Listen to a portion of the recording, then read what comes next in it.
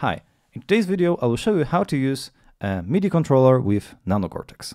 One of the first things that I noticed when there was a discussion about Neural DSP and their new product was the fact that, there are only 2 foot switches. And they work fine, but I already knew that I needed at least 3 or 4 foot switches to get instant access to 4 presets. And this is what I had. This is the cheapest MIDI controller that you can get. I get it from AliExpress, you can get it from Amazon. Links will be in the description below. It's insanely cheap, I think it's around $40 or something like that, and it works really good. So in today's tutorial I'll show you how to connect it into the Nano Cortex in order to change the presets. Okay, first of all we need to go to this website and you have to download Cube Suite for Windows or Mac, depending on your system. You can also download a mobile app, but I don't know if I would recommend it because it's an APK file that's not really safe, so I'd prefer to install it on Windows in my case. Okay, let's download it and install it. Okay, next, open the application and hook up USB-C cable from this device into the PC. Something like this should appear inside the Cube Suite, foot control. I won't go into too much details because actually this device is very powerful and you can do all kinds of custom modes, advanced custom modes, that kind of stuff. But you have to make sure to change it to Program Change A and TRS MIDI. And you're good to go. Okay, when we're done dealing with an application, next step is to plug the cable into the expression MIDI and then into the chocolate pedal input. And now we are able to change the presets using this.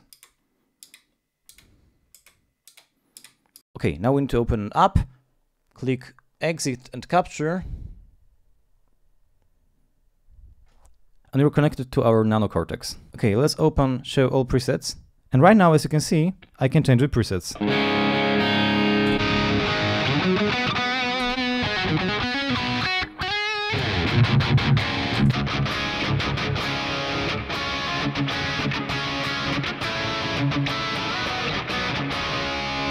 Okay, let's change the bank to 2A.